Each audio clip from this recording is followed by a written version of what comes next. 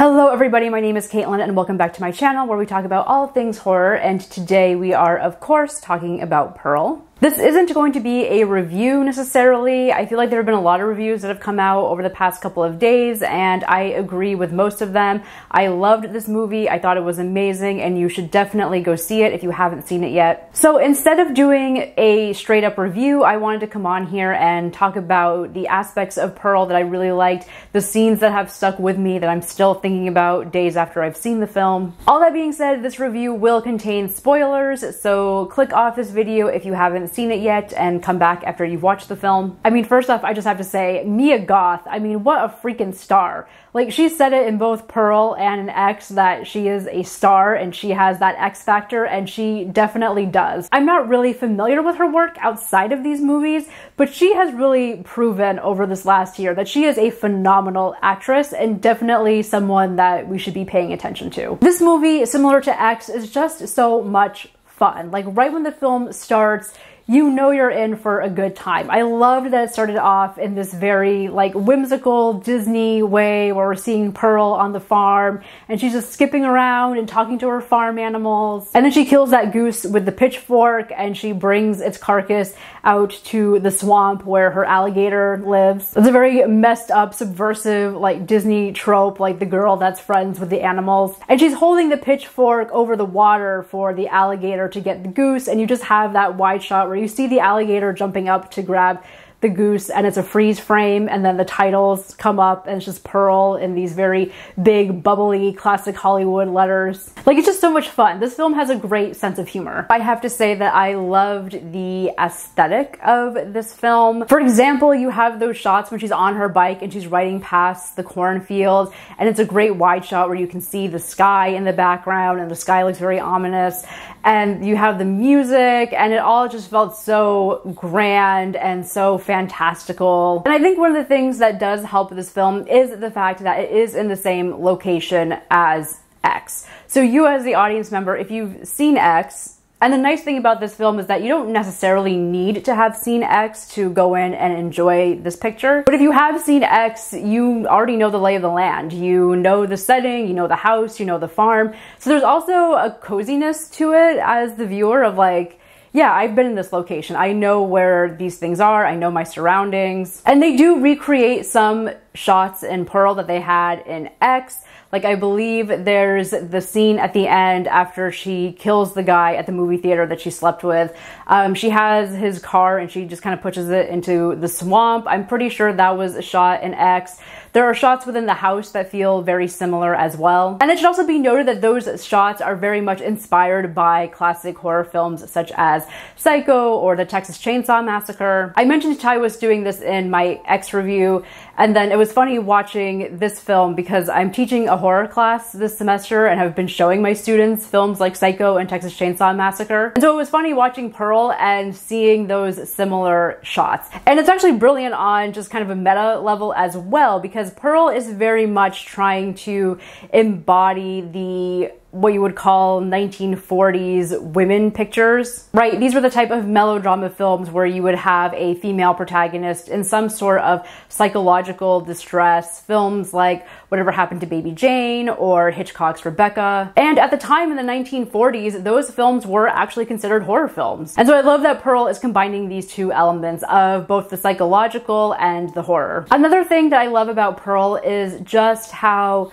despite being a period piece, despite taking place in 1918, it really taps into a lot of modern anxieties that we're facing today. Obviously, there's the element of the pandemic, which I thought it was brilliant that they brought in the 1918 pandemic into the story. And it's tapping into the fears around that. It's tapping into the isolation and just how maddening it can be to be stuck in your home and having to isolate from everyone around you, as well as tapping into the guilt of just wanting to go out and live your life, but knowing that it's dangerous and you could be potentially putting others at harm, putting yourself at harm. But I also love this theme that we see in both Pearl and X, and I know Ti West has talked about this in a couple interviews, but this theme around what does movies do to us? What does cinema do to us? What does looking at other people on a screen, looking at other lives on a screen, how does that affect us? And obviously with Pearl, her story is that she wants to be a dancer, right? She goes to the cinema, she sees these early 1918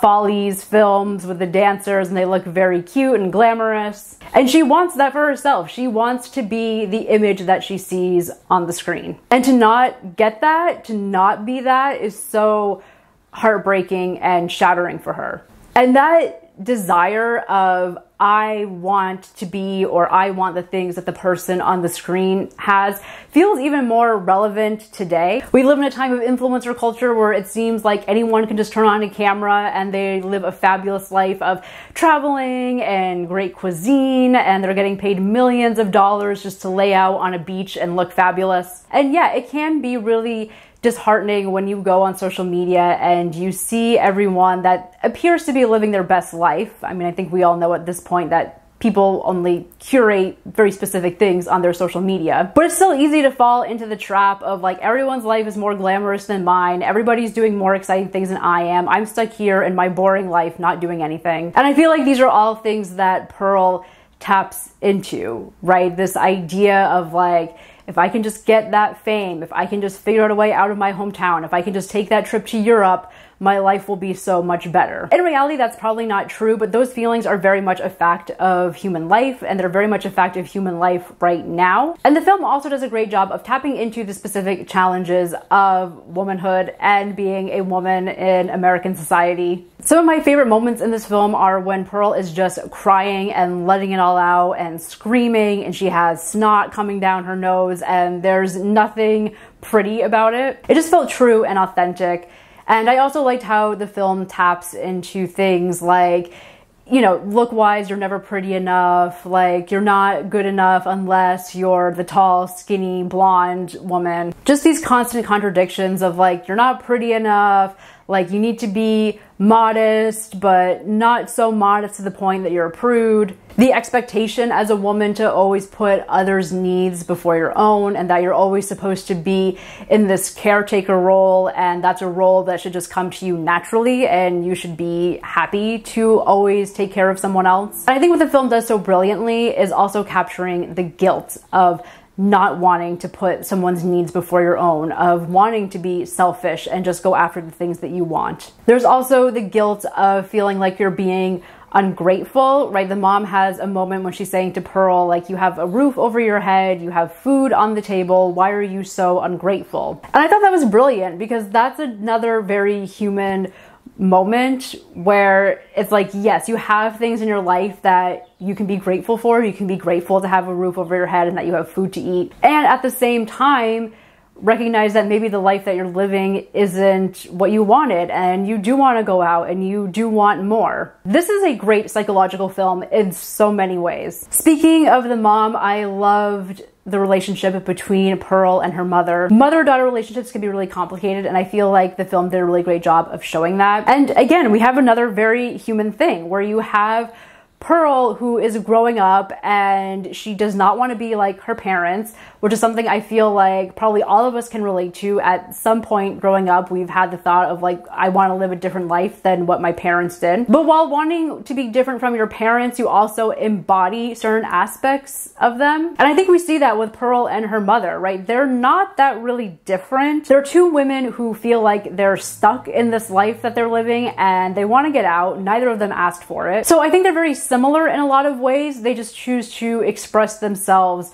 differently. And obviously Pearl has leanings towards psychosis and madness, whereas the mom is trying to very much uphold her domestic responsibilities and be the proper caretaker to her husband. But I love that the film gave the mother her moment to just go crazy and scream and yell and talk about all the things that she's missing in her life. That scene at the dinner table where the mom just loses it and she's going off on Pearl and screaming at her and saying the things like, we're not that far off. You don't have your husband, I don't have mine. She's admitting to the fact that she doesn't want to take care of her husband. She says it very clearly. I was supposed to be his wife, not his mother. And I loved that. I loved that the film gave her that moment of being able to express herself, because I feel like a lesser film would have just made the mother the antagonist. She would have just been another run-of-the-mill villain, and we as the audience would have just been waiting for Pearl to kill her. And I like that the film didn't do that. It gave the mom her moment. She became a full character in that moment. As an audience, you could sympathize with her. And it made her death all the more tragic when it did finally happen. Also, that dinner table scene when they're fighting each other, that was just like peak 1940s women's melodrama film. I loved it so much. I also really liked the magical realism elements with the mom at the end, right when Pearl goes into the basement and is cuddling up next to her dead body. You see the mom coming alive and she starts singing to her. I think it was a nice moment that really showed that despite everything that had happened, all Pearl really wanted was the love and acceptance of her mother. I think it added another level to Pearl's character and just made her story and her narrative arc so much richer. Speaking of Pearl's character arc, that scene at the end where Pearl is giving her confession to her sister-in-law, that was just so good. It was so well done. The fact that it was just a, I think a 10-minute close-up on her face. What a great artistic choice to just stay on her face that entire time. I mean, we get everything. We get all the emotions as she's talking about her past traumas and her fears and her desires. It was so jarring in like the best way. I've been racking my brain since seeing that and trying to think of where have we seen something like that before, where it's just a close-up on a character's face as they're talking and confessing for a good 5 to 10 minutes. I feel like that's something we just don't see a lot in cinema these days, especially in a time of these superhero films and action films where everything is quick cuts and getting from one scene to the next quickly. We don't spend a lot of time with characters. The only thing I'll say with that scene is I did get pulled out of it a little bit, and this is not a fault of Pearl. This is actually a fault of the theater where I went to go see the film. This is a plea to my fellow theater workers. Please be aware of the sound in your theater. There was a showing of Barbarian that was playing right next door to where Pearl was. Like, Pearl's giving her confession and then I'm just hearing the muffled screams of Justin Long in the background. But anyway, even with Justin Long screaming, that scene was still perfection. And speaking of close-ups, those ending credits, oh my god, I don't think I've ever seen something like that in cinema. But again, I just loved the close-up on her face as the end credits are scrolling up, and it's just this very long moment, and you can see her face going from trying to be happy that the fact that her husband is home to just crying, and it's like you get all of the emotions that she's experienced in this film, right? The relief and joy at having her husband home, but also the sadness and grief over the fact that she's lost her parents, she's kind of stuck on this farm life that she didn't want to be on, the sadness and grief at losing the role of being a dancer and not having that dream be realized. It's like all of these realities are just hitting her in the face, and she's trying to smile, but she's crying, and it looks like she's in pain by the end of it. I am so excited that they're doing a third film in this series. Even just seeing the little preview for Maxine that A24 put out a couple days ago, like, I'm sold. I already love it. And I'm very curious what they're going to do with this film. I'm wondering if, since Pearl is all about the story of a woman who wants to go after her dreams but doesn't realize them, I'm wondering if Maxine is actually going to be the opposite. Because if you remember, Maxine is the main character that Mia Goth plays in X. She has very similar dreams to Pearl. She wants to go on to become an actress, to be a star. And so I'm wondering if the third film, if we're going to get the other side of it. Are we going to see Maxine in Hollywood and she has made it? She is a successful actress. I'm also wondering too, because obviously a main theme throughout the series so far has been this idea of the X factor, right? Of having that X factor, of having that star quality. And I feel like the idea of the X factor, like, I feel like that's a very fleeting thing, especially for women in the entertainment business. When they're no longer the hit new starlet on the scene, their career can take a hit. And so I'm wondering if we're going to see that with Maxine, if this is almost going to be kind of like a modern day Norma Desmond type character, where we see a actress who has made it, but her X factor is starting to wane a little bit. And then what is going to be the psychological implications of dealing with that? So yeah, I have no idea what's going to happen in this third film, but I am so excited. So those are just some rambling thoughts on Pearl. I would love to go back and analyze this film more deeply. Same with X as well. As of right now, I feel like X is still my favorite of the two, only because I feel like X really taps into that style and that aesthetic that I really like. But I do actually think Pearl is the stronger film from a narrative standpoint. Let me know what you thought of Pearl, and I will see you next time. Thank you so much for watching.